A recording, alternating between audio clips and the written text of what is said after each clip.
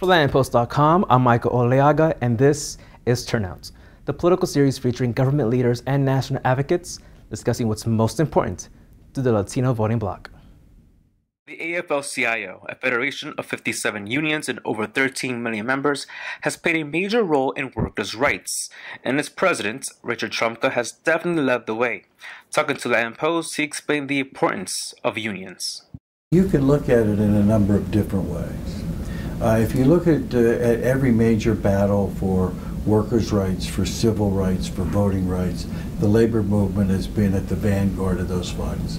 When we had the fight for immigration reform with a pathway to citizenship, we were at the forefront of that fight.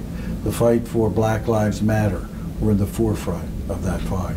When it comes to voting rights, getting voting rights for minorities and protecting them, we're at the forefront of those rights. And we're also at the forefront of trying to raise wages for all Americans, whether they're in a union or not in a union. And when we say raising wages, it's not just the wages themselves. It's working conditions, it's health and safety, it's scheduling, it's getting equal pay for women, it's correcting a broken immigration system that exploits people. It's about getting rid of a system that excludes a third of the black population because of their status where they were before and they can't get back into the job market. So we give voice to the needs and aspirations of working people, whether they're in a union or not.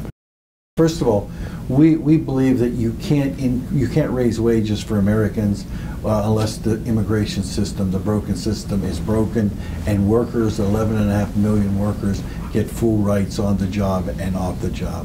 Because here's what happens today, Michael. You have an undocumented worker. First of all, they're generally assigned to the dirtiest, most dangerous jobs. So they get injured and they get hurt more. That drives down the level of safety for everybody. Two, whenever they speak up for themselves or they try to get reclassified or get paid for work that they did and they're not getting paid for, they get threatened. And that drives down the whole system for everybody. So that when we give full rights to undocumented workers in this country, and we fix a broken immigration system, every worker, regardless of whether you came on the Mayflower or you came 2 weeks ago, is going to benefit because it's going to create a different type of society. And what's your view on the ongoing anti-Latino, anti-immigrant rhetoric being tossed around in this campaign right now? Quite frankly, I'm disgusted by it.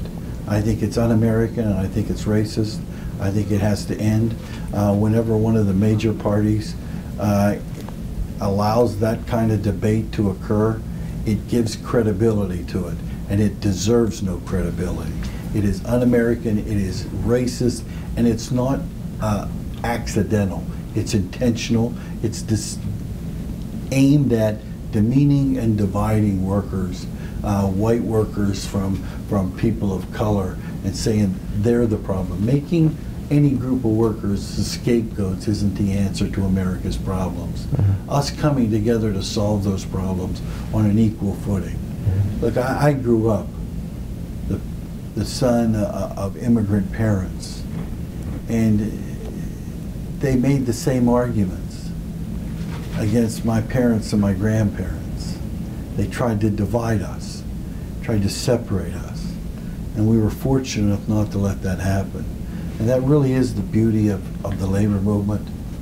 We do bring people together from all different cultures, all different backgrounds, and we stand in unity because we're looking for a better life for us and for our kids, a better economy that works for everybody.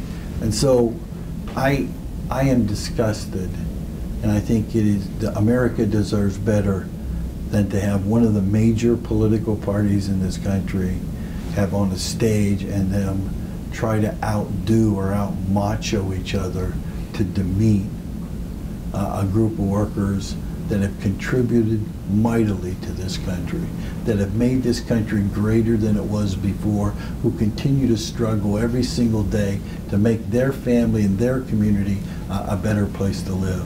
And so long as I have any ability, I will fight to stop that kind of racist, un-American activity. You know, this is, right now we're in a fight for the direction and the soul and the heart of our country. What kind of country are we going to be?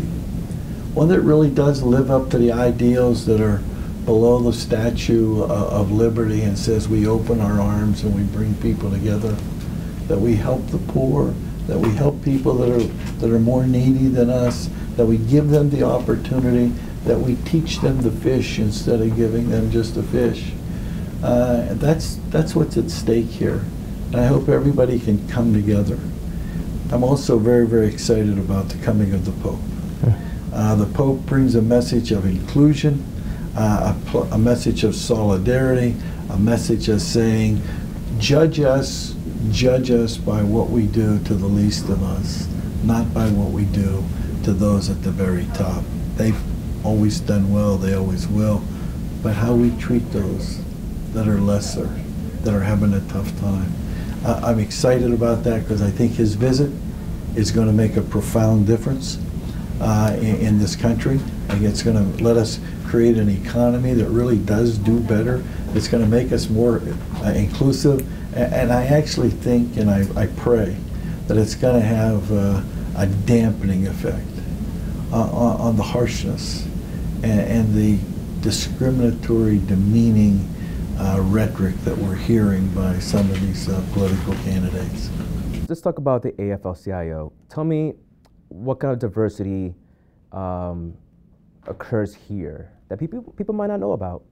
Right here at the AFL-CIO, probably 75 to 80% of our department heads are women or people of color.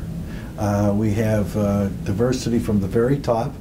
At the very top, we have our Secretary-Treasurer is Liz Schuler, a woman from the IBEW, and we have Tafari Gabre, an immigrant, I might add, who came to this country by walking nearly 1,000 miles to get to safety, and came here, ultimately ran. So he's the Executive Vice President. Our office, if you look around, there isn't a single department that doesn't have diversity.